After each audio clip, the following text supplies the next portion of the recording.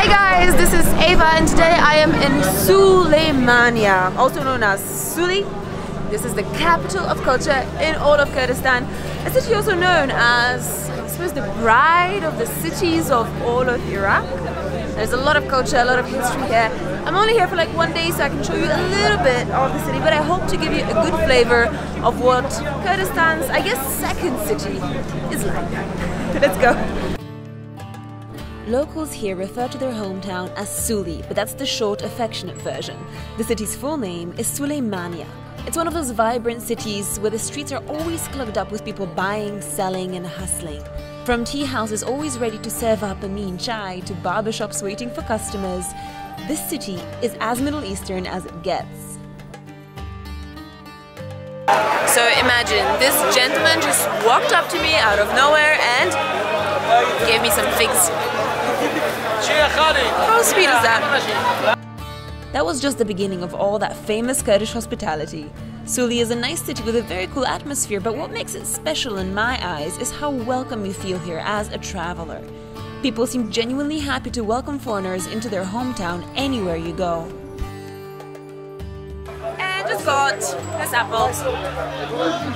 Also, as a gift. What is going on?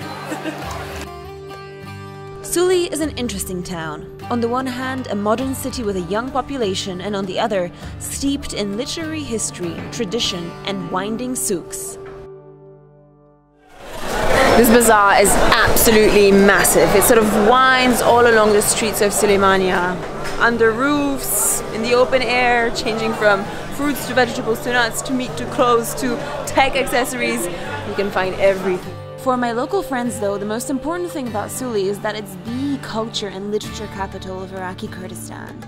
I'll tell you a funny little story. So before coming to Suly, all my friends were like, you have to come check out the city. It's all about culture and literature and music and the arts, and it's famous for its poets and writers. And then I came, and literally on the day that I arrived, we learned that UNESCO had just designated Suly as a creative city. It's one of its sort of network of creative cities with a special focus on literature. No wonder, you can feel there's like a sense of something creative, something artistic and artsy going on here, for sure.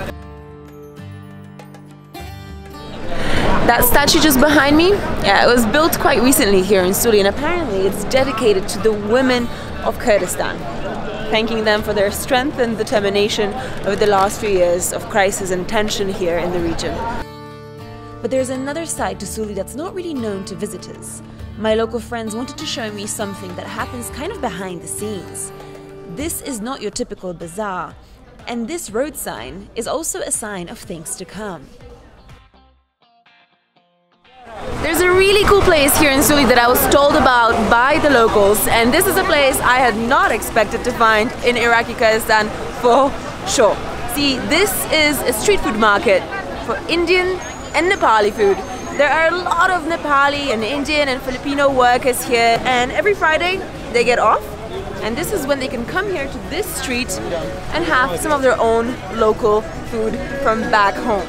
This place is so cool, so cool. Let me show you around. There are tens of thousands of foreign workers in Iraqi Kurdistan, many of them working on construction sites and in local houses. It's never an easy life to be so far away in a foreign country, away from your family, so this market feels like it provides a slice of home to an entire community. Here, chefs at makeshift stalls prepare all sorts of deliciousness, from Filipino to Indonesian to Indian snacks. So here we have momos, and momos basically are dumplings that exist in a lot of cultures, but these are probably from Nepal. From Nepal. Can I have one momo, please? Alright, great, thank you. Ugh, just look at that plump, juicy bite of heaven. Let's give this a shot.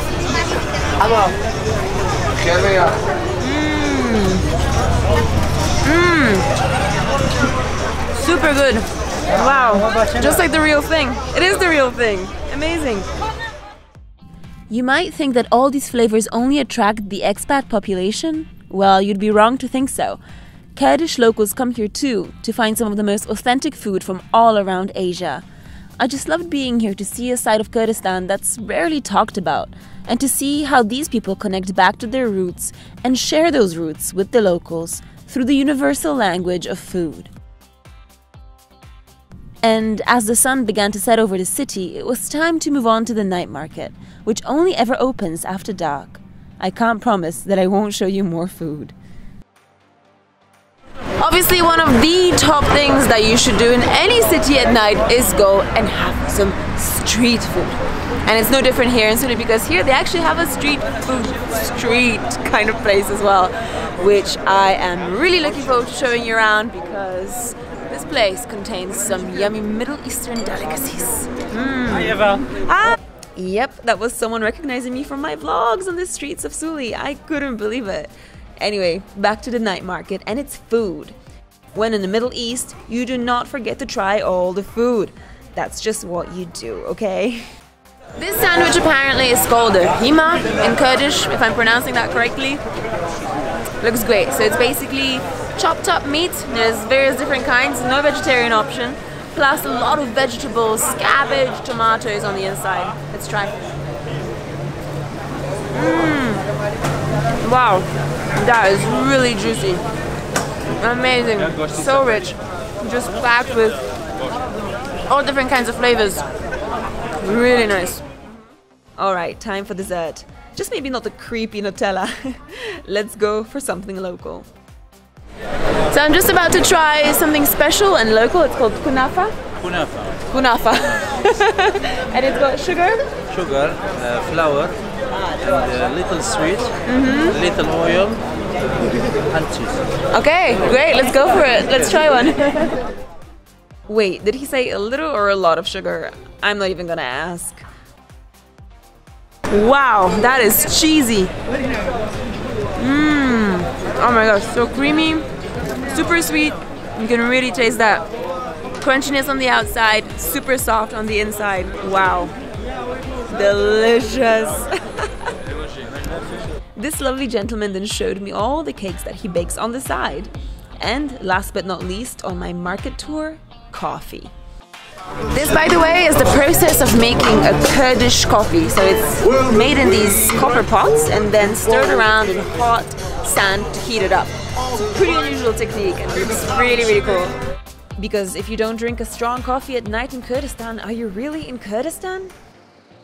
And so my short time in Suly came to an end. And my friends here threw me just the perfect goodbye. Before you sign off, just listen to Sina's song.